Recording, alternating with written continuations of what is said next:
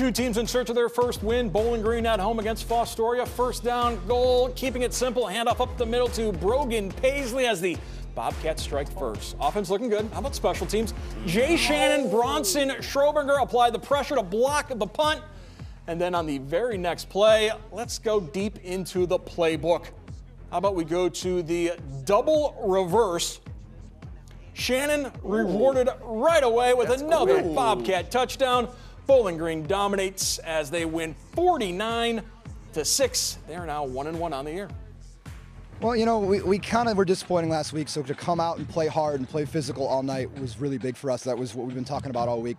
We got to rebound, we got to get the momentum rolling, and we did exactly that tonight. You know, when we get 7-1 going, like, we score some points, and that's exactly what we focus on tonight. Get those two boys rolling, they get the momentum going for us, and, you know, everybody else follows.